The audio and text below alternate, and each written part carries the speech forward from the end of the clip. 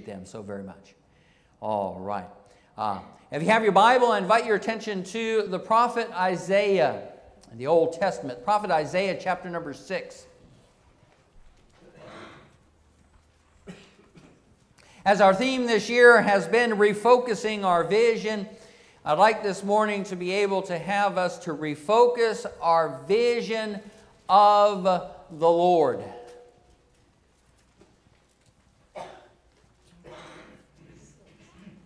Isaiah chapter number 6. We'll be reading verses 1 through 8.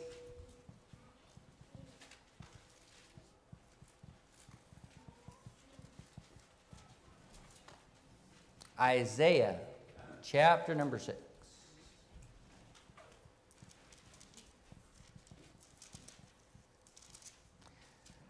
Song of Solomon, Isaiah. If you've gone to Jeremiah, you've gone just a bit too far.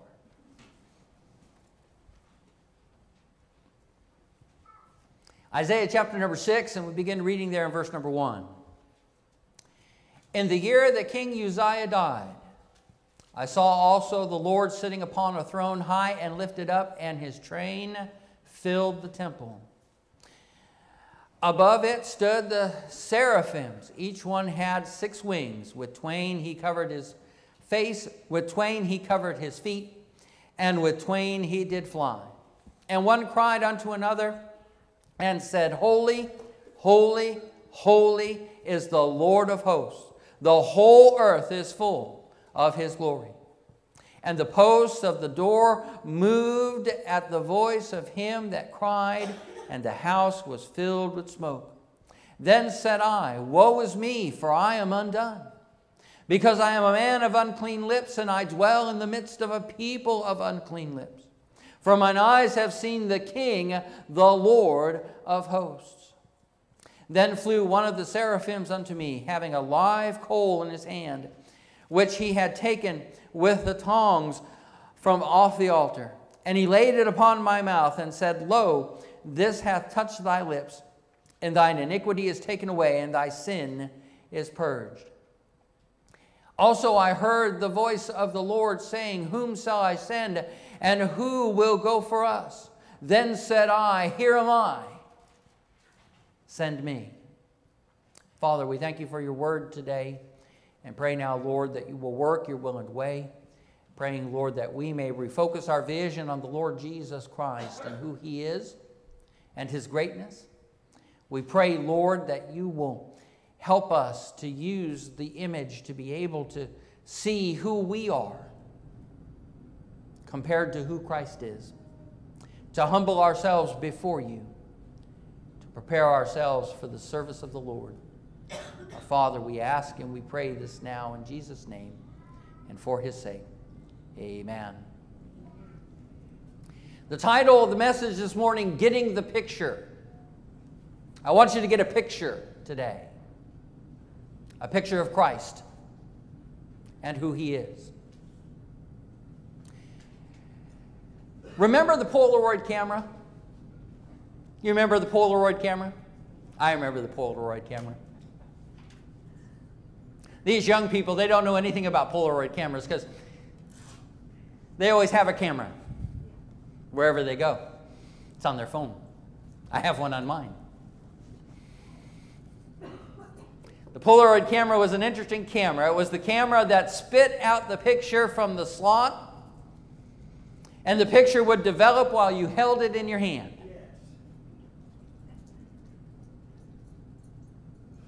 The negative would come out blank, and then a few minutes the picture would start to come into focus. At first it would be blurred and you don't exactly know what the image is, and then it would become crystal clear. Still have a Polaroid picture of my dog when I grew up in my teenage years, our Basset Hound Beauregard. Hold him in high regard and esteem.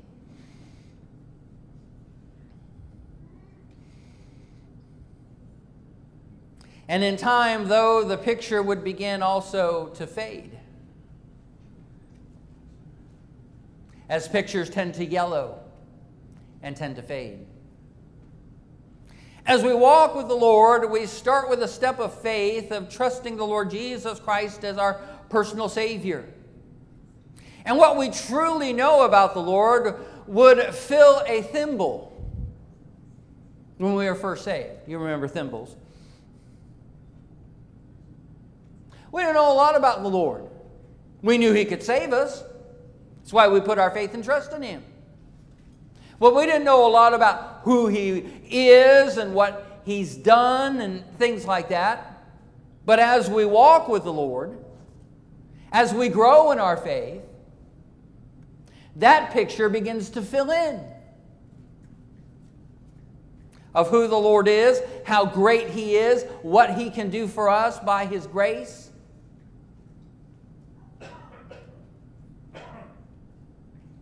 And the picture starts to become clearer.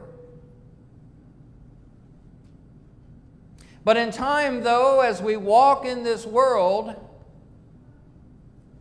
the picture of the Lord that we have in our heart and our life will begin to fade.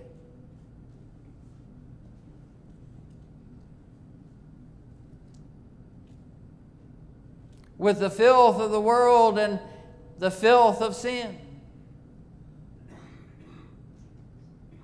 we tend to lose our focus of what we know of who Christ is.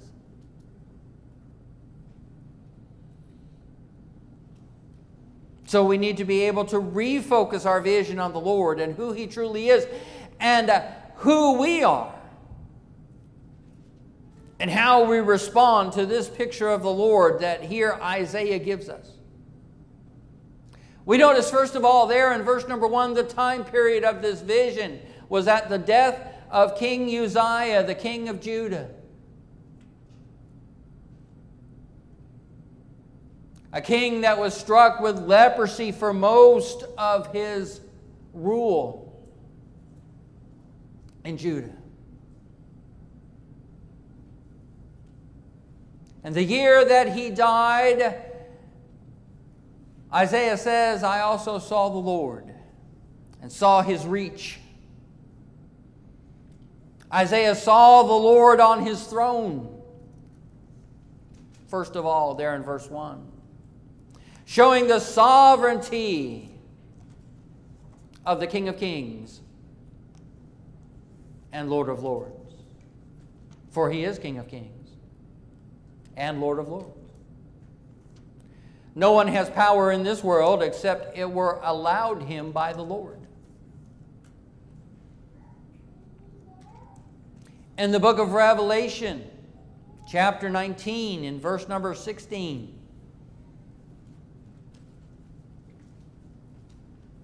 we see here again the Apostle John giving us a picture of the risen Lord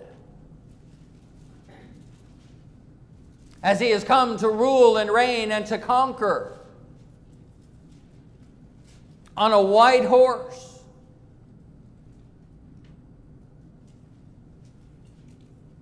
Coming to judge and make war. His eyes a flame of fire, on his head were many crowns. And He had a name that was written that no man knew but He Himself. There in verse number 12. The description goes on. And there in verse number 16, the Bible says there, and He hath on His vesture and on His thigh a name written, King of Kings and Lord of Lords. Christ is King of this world. God is the sovereign in control of all things.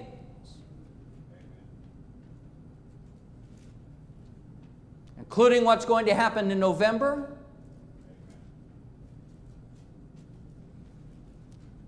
Including what will happen to the future of our lives and our country. God already knows the end from the beginning. And He is in control. He is seated on His throne, ruling the nations of the world and the universe. Uzziah had died. All the kings of Israel and Judah had died. before and after Uzziah. But we find that the Lord is everlasting and ever living, that He is King. The Lord that Isaiah saw on the throne was the preeminent appearance of our Lord, a pre-incarnate appearance of our Lord Jesus Christ. The word there, Lord, in verse number 1 is the word Adonai, which speaks of Christ. In John chapter 12, Christ speaks there. The Gospel of John, chapter number 12, and verse number 41.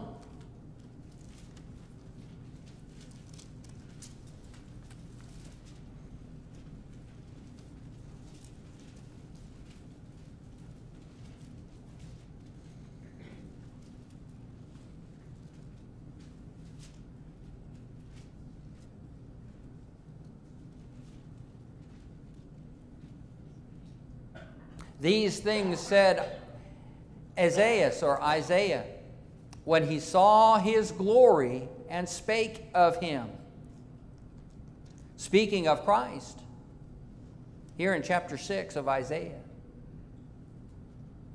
We need to see the Lord, the eternal monarch sitting upon His throne, a throne of glory, before which we worship Him. A throne of government under which we as His children must be subject.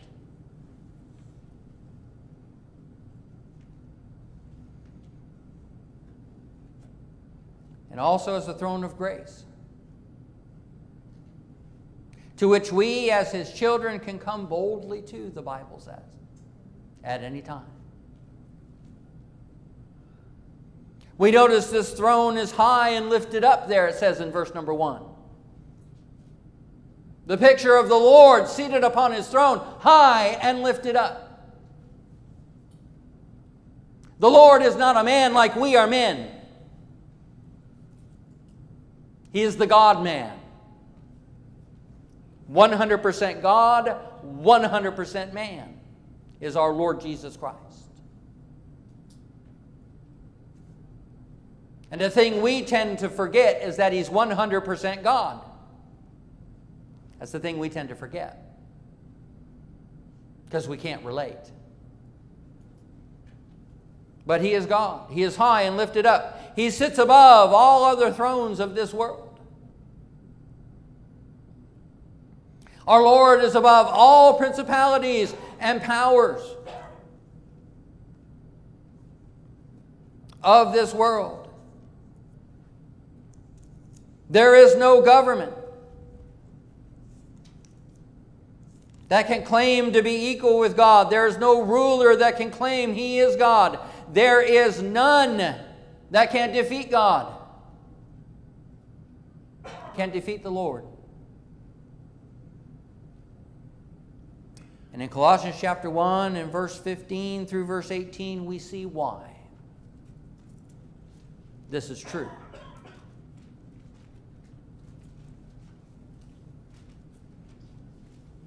The Apostle Paul, writing is moved by the Holy Spirit of God, speaking in Colossians chapter 1 and verse number 15, speaking of our Lord Jesus Christ.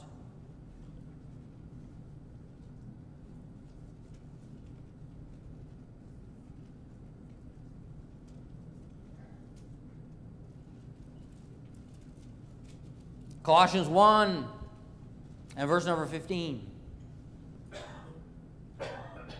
Who is the image of the invisible God, the firstborn of every creature.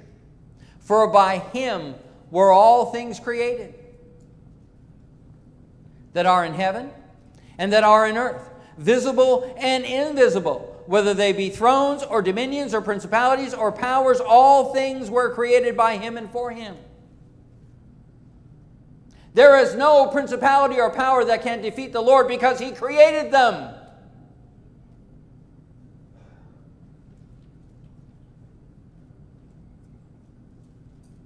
All things were created by Him and for Him, And He is before all things, and by Him all things consist.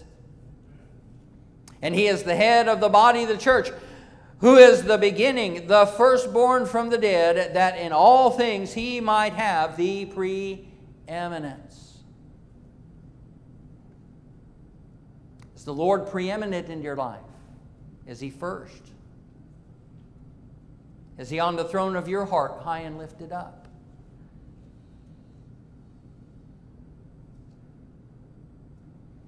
After His resurrection from the dead, Jesus Christ ascended back to heaven to sit upon His throne at the right hand of the Father.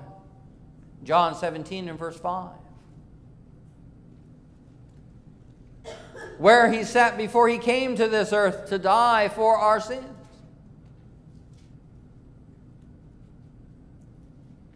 He left that throne to come here. To live that perfect sinless life, to shed His blood at Calvary's cross for us, to raise again from the dead, to seal our salvation. And now ascended back to heaven, He now sits there on that right-hand throne again, interceding for us as our great high priest.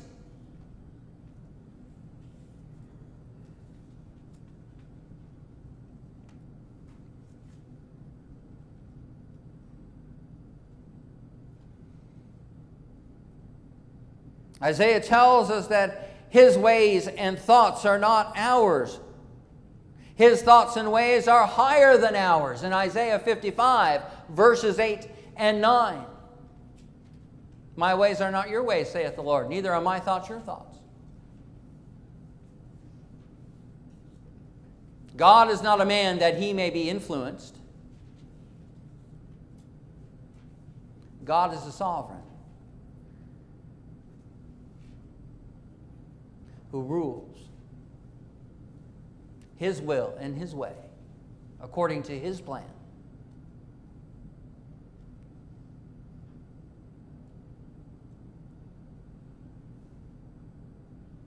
We see His reach. We see also the righteousness in verse number 3.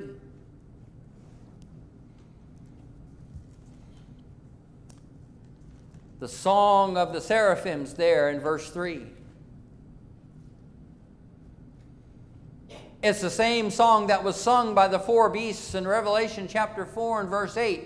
Holy, holy, holy is the Lord of hosts.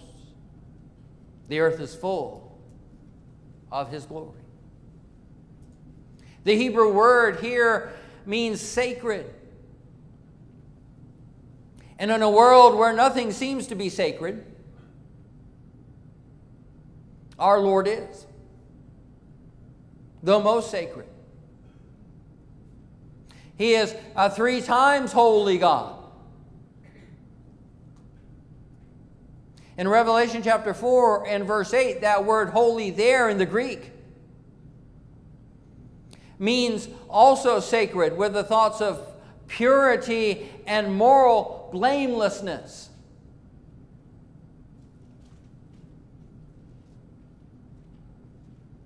When the angels expressed their praise to the Lord, they did so fervently. This was the subject they loved to dwell on and loved to harp on, and they hated to leave. They could praise and express the holiness of God for eternity. And they do.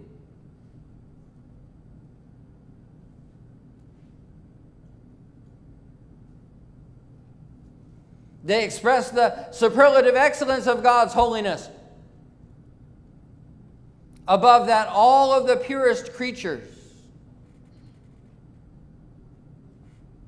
God is holy. He is thrice holy. He is infinitely holy, originally holy, perfectly and eternally holy.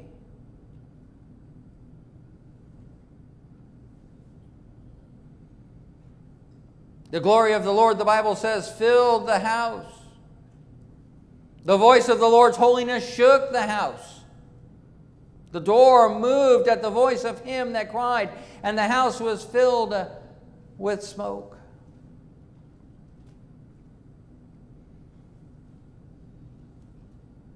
When Isaiah saw this and saw this vision of the Lord,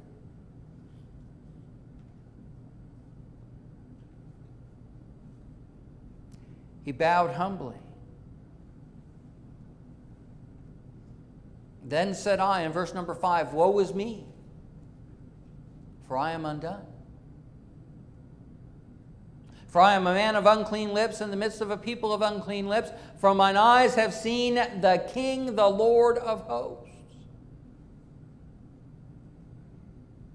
If God were to show you a vision like that, would you react the same way?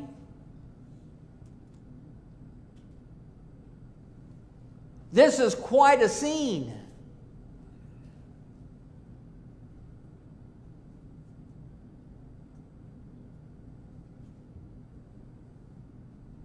Isaiah saw that he was unclean, that he was undone. That word undone means destroyed. To be judged and punished by the Almighty God for his sin. And what are the wages of sin, the Bible says? Death.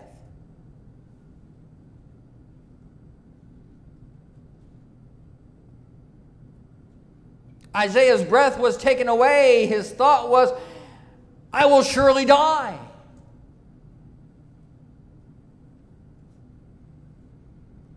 If God would deal with me in his strict justice because of Isaiah's unclean lips. Isaiah was a sinner.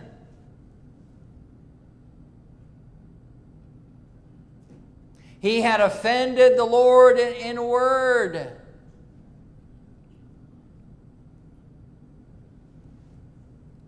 The Bible says all have sinned and come short of the glory of God. In James chapter 3 and verse number 2,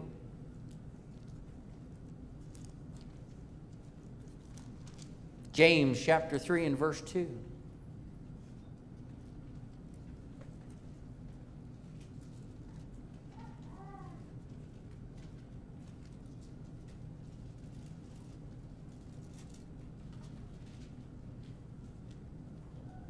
James 3 and verse 2, For in many things we offend all. But if any man offend not in word, the same is a perfect man, and is able to bridle his whole body. Speaking of the tongue, how many of us have not offended in word? Anyone here? I thought not. Because we all have at one time or another. We've all said things that we wish we could take back.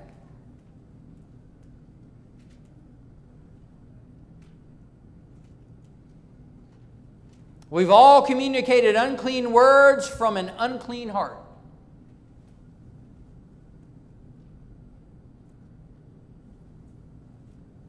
So as Isaiah is, we are unworthy to praise the Lord.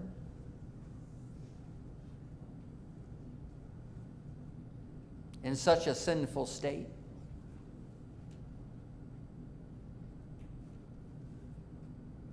And as Isaiah reflects on the angel's praise of the Lord as the Holy One, he sees his sin as unclean.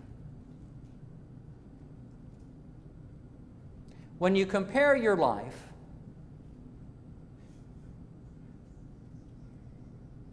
how good you are, or compare your life as a believer and get a status report of your Christian growth, who do you compare your life to?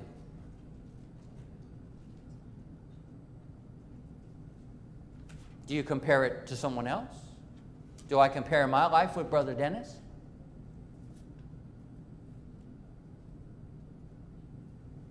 Do I compare my Christian life with Brother Dennis's Christian life? For example. The answer to that question is no. Because if I compared my Christian life with Brother Dennis's Christian life, then I would probably feel guilty all the time. So I think Brother Dennis has everything together.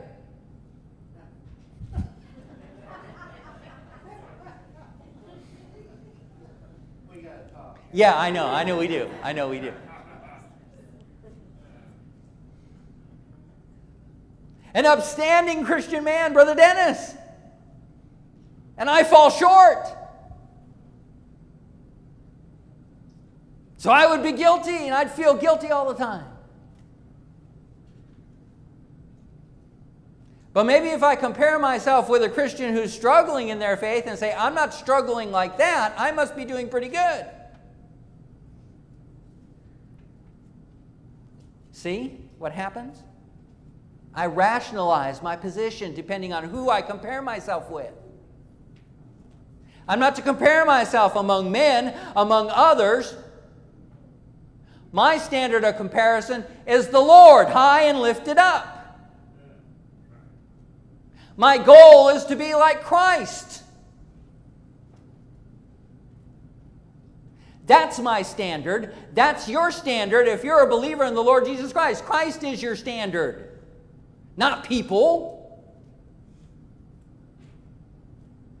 And as I see my life compared with Christ, woe is me, for I am undone.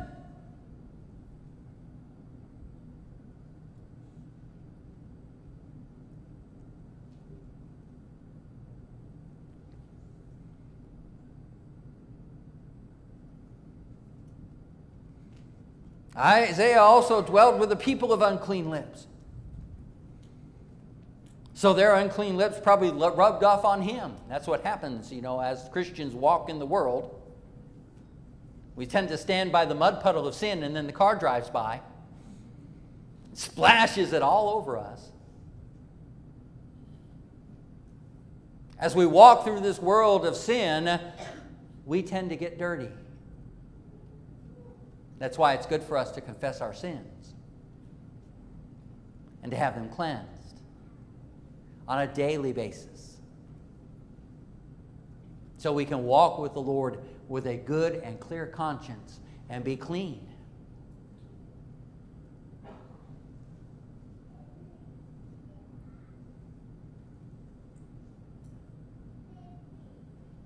Isaiah had seen the King, the Lord of hosts. He saw the sovereignty, which is uncontestable. He is king, and his power is irresistible. These comfortable truths for the people of God should strike us in a sense of awe. We should have a reverence and godly fear in our life. But in our world today, as Paul said in Romans chapter 3, there is no fear of God. Even among those who profess to know God as their Savior, there's no fear of God. And we need to fear the one who can take our body and soul and cast it into hell. We need to live our life with that awe and that reverence, that respect of who God is. I respected my mother. I respected my mother all the days of her life. That little 4'11" and 3/4 inch woman, even in her 70s, could take this 5'7" son who weighed almost 200 pounds, pick him up and throw him through a wall if she needed to.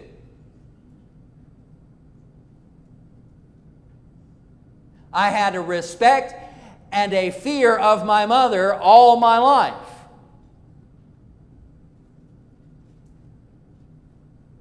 Because I knew if she needed to do that, she could do that.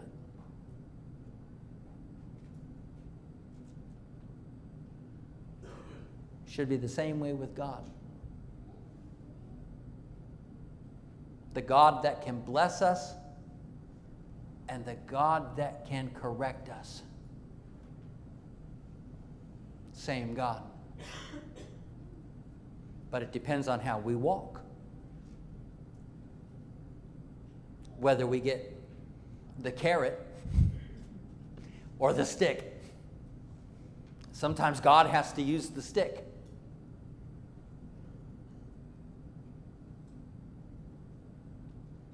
And we need to realize that. We must realize the distance between us and the Lord and our vileness and sinfulness before Him.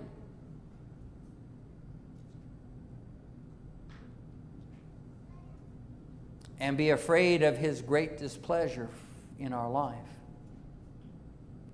Because we are destroyed. As Isaiah says, if there's not a mediator between us and the holy God. But thank God the Bible says that there is one God and one mediator between God and men. The man, Christ Jesus. High and lifted up upon His throne. Our great high priest interceding for us before the throne of God.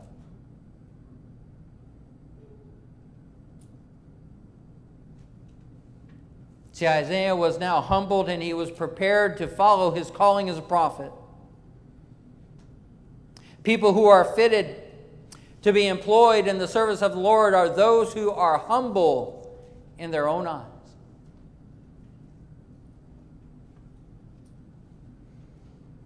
Who are deeply sensible to their own weakness and unworthiness to serve the Lord. I'm not worthy to do what I do. In fact, I'm far from it. I've been called by God to do what I do, yes.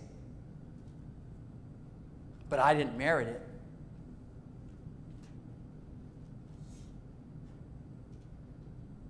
It wasn't that I was on my knees since I was a boy saying, Lord, pick me, pick me, pick me. I'm unworthy to do this.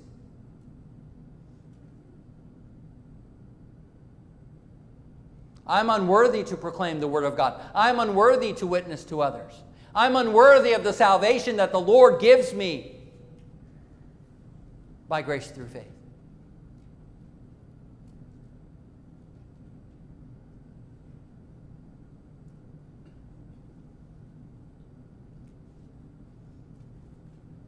And I can't do this alone, for I am weak. Therefore, I need the Lord to help me do what He has called me to do that I am so unworthy of doing.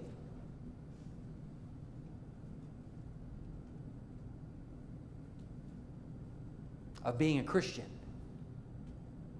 I'm so unworthy of that title. But yet the Lord, by His grace, saved my soul when I asked Him to do so. He did it. I wasn't worthy of it, but He did it. I'm not worthy to be called a preacher of the gospel of the Lord Jesus Christ, but He called me. And therefore, He has equipped me to do the job that I need to do. God has saved you and God has called you. A ministry and a purpose for your life. You may not be worthy of it, and you can't do it alone in your own strength. That's humbling. The only way we can be a Christian is to depend on the Lord to see us through.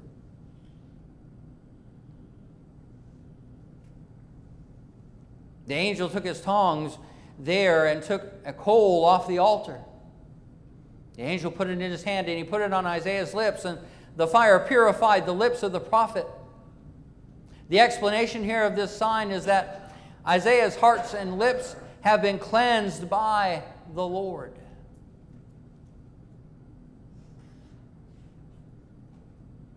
The guilt of his sin is removed by the Lord's pardoning mercy, including the guilt of the sins of his tongue. So are ours. His corrupt disposition to sin in his heart is removed by the Lord's renewing grace, and so is ours. Because of this, nothing could hinder Isaiah from being accepted as a worshiper of God and a messenger of God to mankind.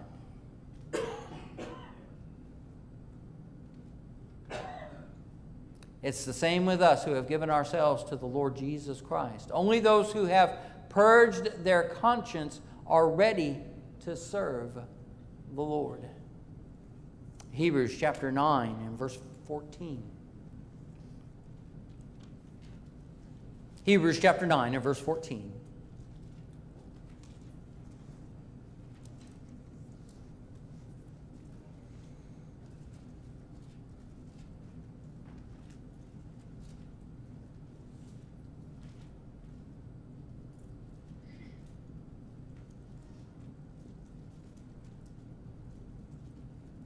Hebrews 9 and verse 14. How much more shall the blood of Christ, who through the eternal Spirit offered himself without spot to God, purge your conscience from dead works to serve the living God.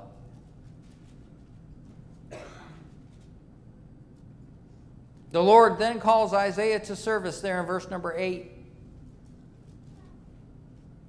The Lord God whom Isaiah saw high and lifted up, he deliberates in advising with himself,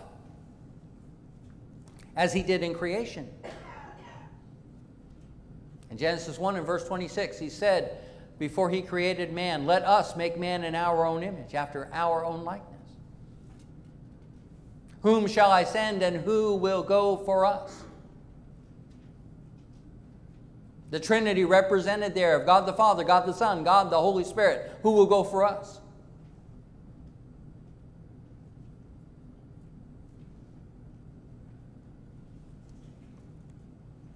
God does this for us, not that he needs to do this,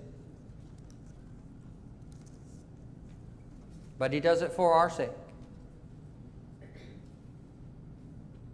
And Isaiah answers the question. He says, here am I, send me. Whom shall I send, and who will go for us? I will.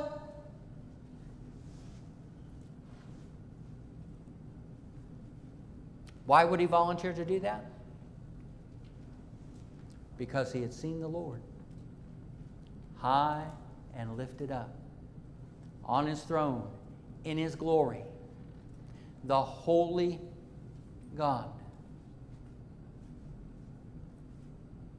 that had cleansed him from his sin, that had saved his immortal soul.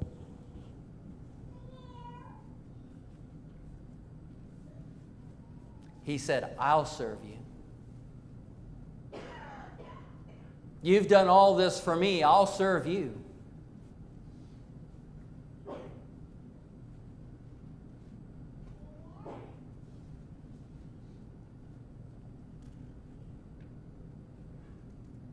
So let me ask this morning, do you have a clear and true picture of who the Lord Jesus Christ is in your heart and life?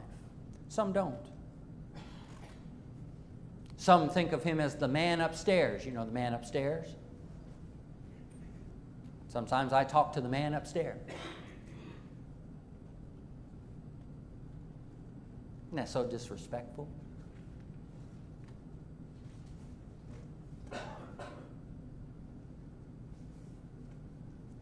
Or they think of him as an elderly grandfather. Or that uncle that comes to visit. Came to visit when you were kids and, you know, here's 50 cents. Go to the movies.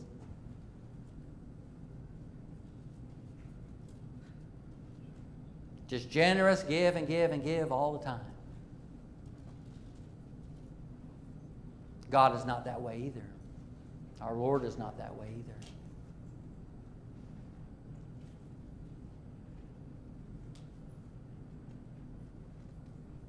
Do you know? You see, if you do, then whatever the Lord would tell you to do in His Word, you would do. You would respond as Isaiah responded to the vision he saw of the Lord high and lifted up. You would be humbled. And when the Lord called you to do something, as he does in his word for every believer in the Lord Jesus Christ, I'll do it. Willingly. Without complaint. Man, I got to go to church today. Oh, man. Well, I'm glad the Chiefs game was postponed because, you know, that pastor, he just...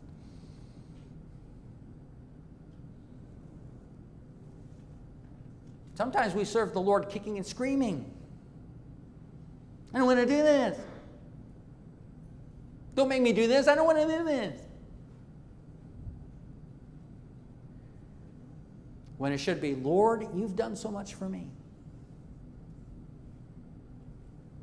You laid down your life to pay the penalty of my sin and what I've done against you. I should be willing to give my life to serve you. It's the reasonable thing to do. It's the best thing to do.